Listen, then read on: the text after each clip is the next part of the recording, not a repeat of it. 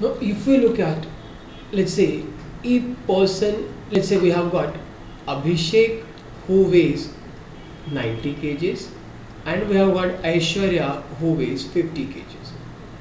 Using the two of them, and we have given a two-sided weighing balance, what all we can weigh. If we keep Aishwarya one side, we will get 50 kgs. If we give Abhishek one side, we can weigh 90 kgs. Abhishek and Aishwarya one side, we can weigh 140 kgs. But even in one more thing we can weigh, Abhishek this side, Aishwarya this side. So whenever it becomes equal, Abhishek's weight is 90, Aishwarya's weight is 50. So the remaining rice when we get is going to be 40 kgs if they become equal. So now, what all we saw here is, in the case of rupees, in the case of bags, when person came, we could not tell him, take this much and give me this much. Simply, if I am having a 1 rupee bag and 3 rupee bag, I was not able to give 2 rupees because I cannot tell him, take 3 rupees and give me 1 rupee bag.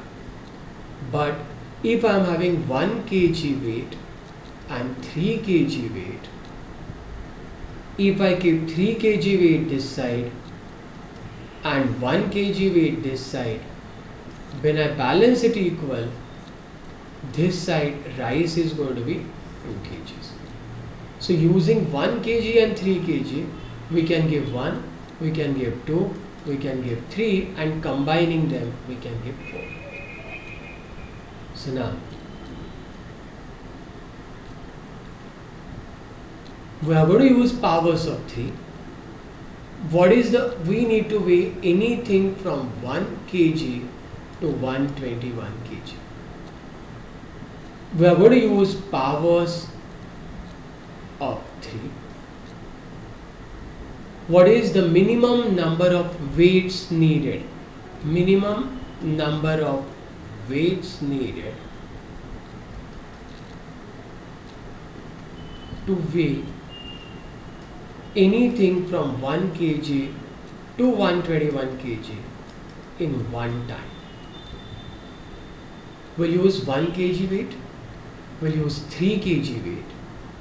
Using that, we can give anything up to 4 kgs.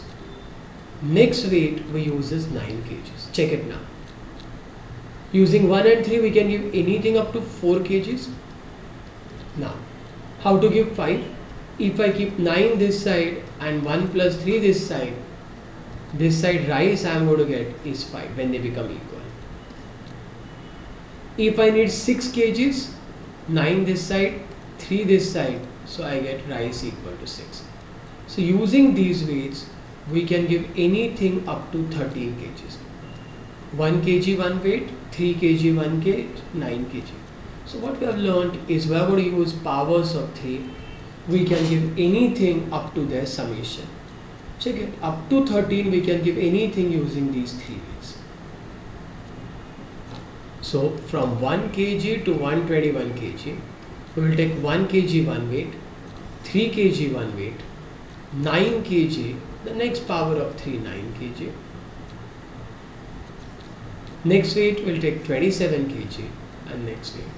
Till the time summation becomes total 121. Otherwise, next we would have taken next power of 3. So if we have to give anything from 1 kg to 121 kg, we need 5 different weights. Powers of 3, one of 1 kilo, one of 3 kilo, one of 9 kilo, one of 27 kilo, and one of 81 kilo. Total we get 121 kilos. So total 5 weights will be needed.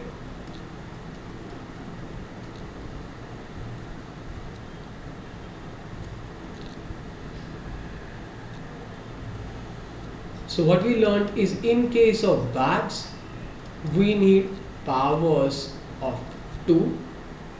In case of weights, we need powers of 3. Because here, in case of bags, we cannot say take this and subtract this, give me back. But in case of weights, means using bags of 3 rupees and 1 rupee, we cannot give 2.